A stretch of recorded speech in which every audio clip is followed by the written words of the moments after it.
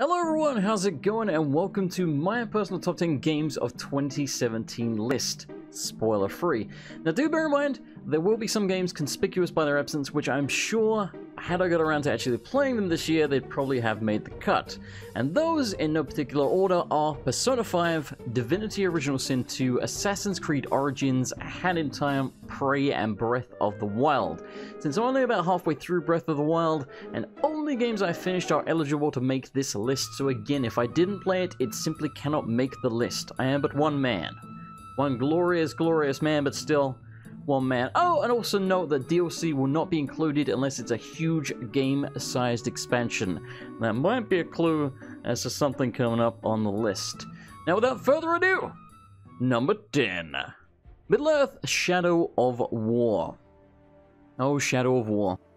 I want to love you so much more than I do. This comes right in at the bottom of my personal list due to two glaring issues I had with the game. Though despite those, I cannot deny, for the most part, it was a very fun, albeit shallow and repetitive experience.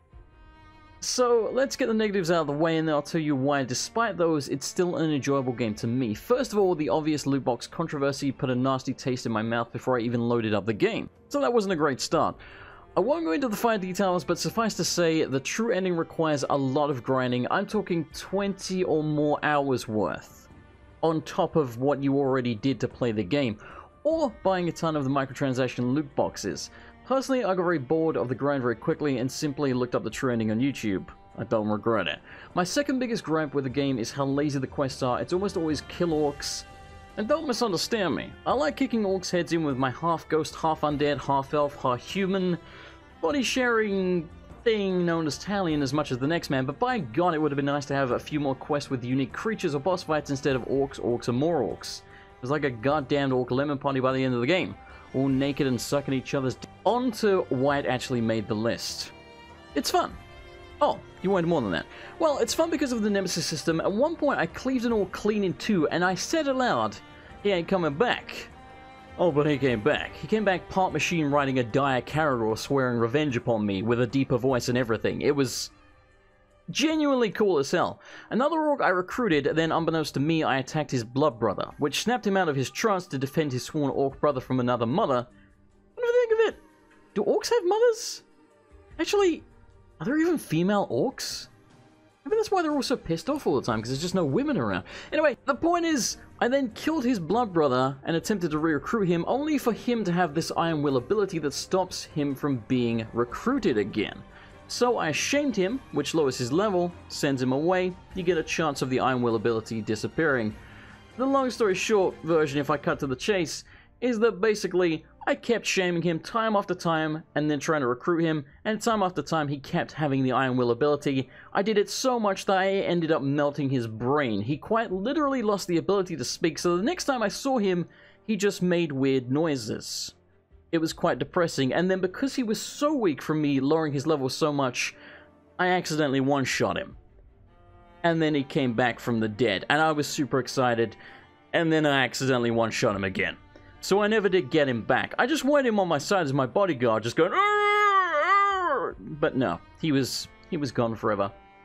So, those are two examples of why the Nemesis system is so good and why it makes the game so fun and interesting to play. So that's why, despite its flaws, it still made the list. You just made the list! Okay, so, number 9. South Park: The Fractured Butthole. Haha, ha ha ha, it's a pun. I'm going to attempt to keep this one short since I rambled on about Shadow of War, and frankly, it's hard to talk too much about it, and why I wasn't so hot on it, without spoiling things. So let's start once again with the negatives. I didn't think it was as funny as Stick of Truth. The story at no point really felt engaging, it just felt like there was no clear goal, no villain, and nothing too important going on for about 3/4 of the game. And the ending was actually atrocious. Genuinely really bad. So the positives, despite being to my taste not as funny as Stick of Truth, it still had a good amount of laugh out loud moments, one in particular involving some Mexicans that you'll know when you see it I found genuinely hilarious. The combat is also much improved over the original, but only 2 or 3 fights in the game actually made me have to think about how to tactically take care of them, because for the most part, as long as you just avoid the AoEs, you're gonna be fine. Though still, overall a very enjoyable game, though I felt it was a little too long, kinda dragged for me, and never engaged me in the story at all, to be honest. It never felt like there was anything at stake, unfortunately. Number 8, Dead Cells. Okay, this one is still in early access, but despite that, it felt very fun to play, and hey, if you're charging money for something, then it's eligible for the list in my opinion, and hey, it's my list, fight me. Dead Cells is a hack-and-slash roguelike or roguelite Metroidvania style game with dodge rolling, randomized pickups, and randomized levels, and the combat is extremely fluid and fun to play. There's a good amount of variation between the weapons and pickups that I didn't get bored despite it being permadeath, and me dying a good few times early on. As of the last time I played the game, there were only 2 bosses in it. I believe they said when it's finished there's going to be at least 4, so it doesn't rank higher on my list because it's essentially half finished or thereabouts. But despite that, a very fun and solid game that I got a great amount of enjoyment from, and I can't wait to play it again when it's actually complete. Number 7. The Morrowind expansion for Elder Scrolls Online. Okay, so I understand it's an expansion, it's not a game on its own, but it's my list and it took me like 30 plus hours to beat, so I'm going to consider it essentially like a game. So again, fight me. So let's start out with my Elder Scrolls background to give you some perspective here. My first Elder Scrolls game was Oblivion, which I played on PlayStation 3 in around 2009 or 2010, a few years after it came out originally, but I went to mod it, and it was actually the first PC game that I ever played modded. Played it, finished it, loved it, played Skyrim, finished it, liked it but not as much as Oblivion. Only a couple of years ago now I played Morrowind for the very first time. I love all 3, but good lord, Morrowind has some old game jank to it. So suffice to say, I was excited to see how they reimagined the province of Morrowind in Elder Scrolls Online, or at least a pre-Elder Scrolls 3 version of it. So, once again, let's start out with the negatives here. There's a couple of glaring issues with this one for me, the biggest one being that the thing I enjoy the most in an Elder Scrolls game is the looting, or at least one of the things I enjoy the most. Finding new, interesting, or powerful loot, or hell, even being able to steal that ball and silver vase that that rich dark elf bastard down the street has on his nightstand. If those are 2 things you love, then you should expect to be disappointed by these aspects of Elder Scrolls Online's Morrowind expansion. You can steal almost nothing. Most objects in the world are static and can't be touched at all, and dungeons, caves, etc. have very little loots. Generally, there'll be some coffers in there that you can get some kind of crappy booty out of, but really nothing of worth. To give you another example, I killed a world boss. A world boss is what you might expect. It's a boss that pops up in the world, usually designed for multiple people to take it out, but I killed a few of them on my own, and after I think several minutes just of hacking away at this thing, because again it was designed for multiple people, it dropped a few janky items, nothing too interesting, and literally 4 gold. To put that in perspective for you, I killed a trash mob that dropped 10 gold, around about the same level. So it wasn't that, you know, I leveled up and then trash mobs started dropping more than bosses. No. It's just one of those things with the loot in this game that even a boss will drop you just 4 gold, a complete pittance that you can get more of from killing like a mud crab. It doesn't make any sense. So why did I like it so much? That's an easy one to answer. The quests. Most quests had interesting dialogue, especially from a lore perspective, a decent amount of memorable characters, and weren't super repetitive. One quest, minor spoilers here, it's a side quest, just skip ahead 30 seconds if you don't want to hear any spoilers about it whatsoever. You have been warned. I was asked to search in a mine and discover why miners were going missing. Who were mining this rare ore in there? I think it was ebony or something like that. It turns out they were the ore. They were being turned into the ore. There's a whole lot more to that quest, but I'm not going to go into it. But that's just one small example of a random side quest that I found that had a super cool twist to it. And again, the dialogue I feel like is genuinely better written than most of the dialogue in Skyrim, though that's probably not really saying that much.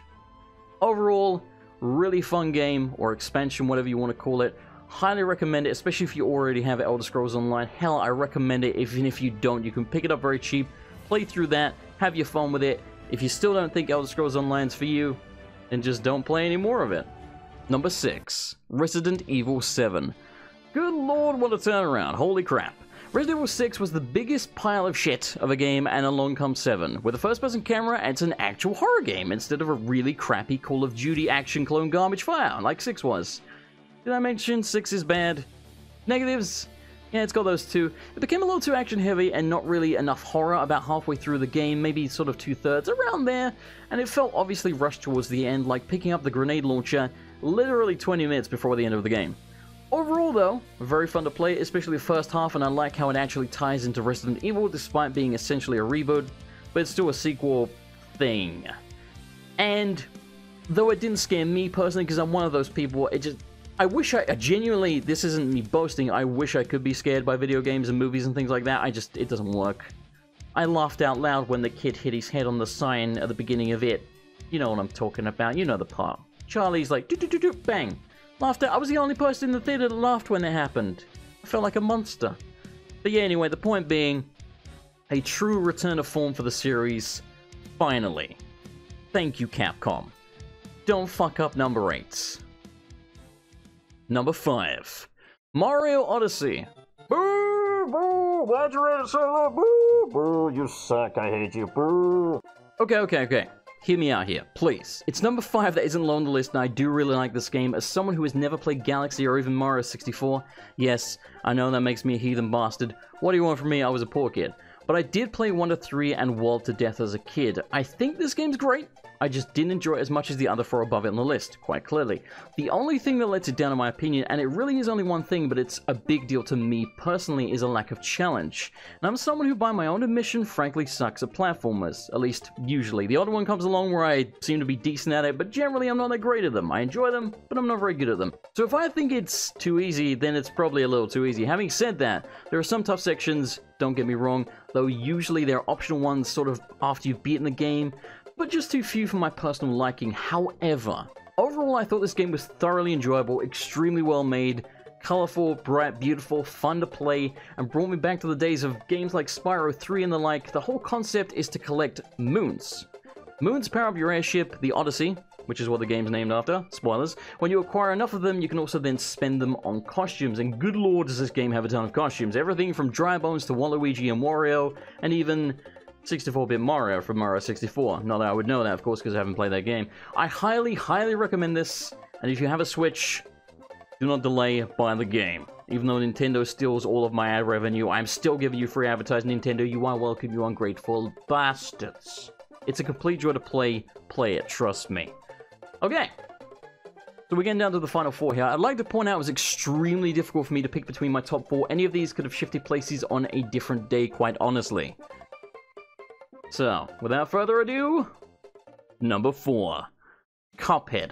Holy crap, this game is beautiful in the most unique way. A game that looks like a 1930s cartoon to the T, and even the music sounds perfectly 1930s, so even if the gameplay had been mediocre, it would have still been a visual and audio masterpiece, in my opinion, but it's a ton of fun to play as well. Tight controls, fun platforming, run and gun levels, and tons of uniquely designed bosses that all fight differently and animate beautifully the entire time. I have almost nothing I can criticize when it comes to this game, except I'd have liked to have seen more of the run and gun levels, because I personally really enjoyed them, despite the fact I heard a few people saying that they felt tacked on and not as fun as the bosses.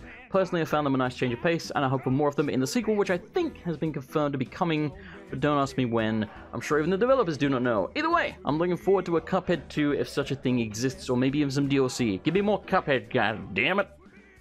Number 3. Horizon Zero Dawn. Weird name? Not really a memorable name, but a very memorable game. Yes, that rhymes, it wasn't meant to. First of all, this is hands down the most beautiful game I've seen on a console, and I'm not just saying that. And it's easily up there with the most beautiful PC games I've ever seen as well, and my PC is no slouch. And at several points during the game, I was visually wowed by how good it looked. I'm not kidding. It looks real good. I found the lore of the world and the machines to be super interesting, and moreover, I thoroughly enjoyed the combat. Taking down a Thunderjaw for me in this game is one of the coolest feelings I've had in a video game in a very long time. The first time I killed a Thunderjaw, I don't think I'm going to forget that anytime soon. For me, the story and pacing, however, fell flat towards the end of the game. There were audio and text logs kind of one after another, and it felt like I was just standing around reading and listening to them for literally hours. I think at one point for about 2 hours I was just going over audio and text logs. It was getting a little much. Overall though, I love this game to death, and I'm looking forward to getting around to playing the DLC, which yes, I still haven't tried yet. We're gonna say it's been a busy year for video games. Number 2. Neo. Neo is without a doubt in many ways a shameless Dark Souls clone. The bloodstain mechanic, the currency mechanic, the dodge iframes along with enemies hitting you for anything from 1/3 of your HP bar to your entire HP bar in a single hit and much more. But with all that stripped away, it's still a very fun game that actually does a few of its own things. For example, feudal Japan with demons, pretty cool. The option of a low, medium, high stance in combat that have speed and power trade-offs, as well as the guardian spirits, the crafting mechanics, the Diablo-esque loot system, and mission-based levels, to just name a few differences from Dark Souls. Overall, most importantly, I simply had a ton of fun once I got used to the combat system. It was extremely satisfying dodging and cutting down enemies and slaying the bosses. My only real gripe is there is a ton of copy-pasting when it comes to side areas. However, I personally ignored most of these and still spent a good 30 to 40 hours getting through most of the main content despite not dying too much. Bottom line is, Neo is a shit ton of fun. And that's overall the biggest, most important criteria here. If I had the most fun with it, it's probably going to be near the top of the list. Speaking of the top of the list, number 1, Hollow Knight. Hollow Knight is a game that I feel like most people just didn't play this year. I listened to so many podcasts and looked at different top 10 lists. Hollow Knight wasn't even mentioned by most of these people, which is a shame because it's a really good game, in case you couldn't tell. Hollow Knight is a side-scrolling Metroidvania where you play as a little nameless bug dude, and for a while you're not even sure what's happening in the story. You wander the world killing bosses, gaining new powers like double jump, wall jump, and essentially flight. At least in a straight line anyway.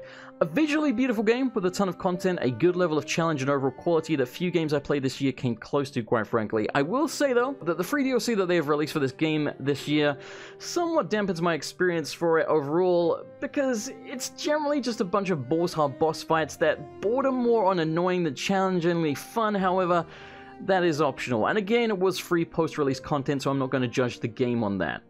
The base game is a thoroughly rewarding, always interesting, unique, challenging, and fun game to play, and I highly recommend it to anyone who even has a passing interest in Metroidvanias. Please, if you do nothing else from this video, check out Hollow Knight, Neo. Check out all of them. Just check out all 10. But overall, Hollow Knight and Neo. For Christ's sakes, try those two even if you can't try the other ones. They're both on PC. Neo's on PlayStation 4. Hollow Knight, I don't know if it's on anything but PC, but Christ's sakes, man, please just try them. You will enjoy them, probably. I can't guarantee anything. Anyway, so that was my personal top 10 list of 2017. Like I said, I have not finished Breath of the Wild yet, so that is why it did not make the cut. I'm sure I will love Persona 5, Divinity Original Sin 2, maybe Assassin's Creed. A Hat in Time looks amazing. Prey, it looks like a ton of fun. I just bought that, so I'm going to get around to playing that eventually. But yeah, point is, out of the games that I did play, that was my top 10. Thank you everybody for watching, I do hope you enjoyed it, and thank you especially to this month's $10 plus tier patrons who are as follows: Don Lobo, I'll Be Jiggered, Joey, Billy Nying, Dr. Pepper Penguin, Nuria Age, Bad Beauty, Bebop56210, Grandpa Gus, Source of Success, and Hitbox. And of course, thank you to this month's $5 plus tier patrons as well, who should be on the screen at any moment alongside this month's Twitch subscribers. And thank you to everybody in the lower tier as well. If you would like to become a patron yourself, you can do so over at patreon.com/MrAndersonLP, which should be linked in the video description, along with my Twitter and my Twitch if you should wish to watch this live, if you're not already. Anyway, most importantly, just thank you for watching. I could not do this without you guys. You guys, you're awesome. Good night, everybody, and goodbye!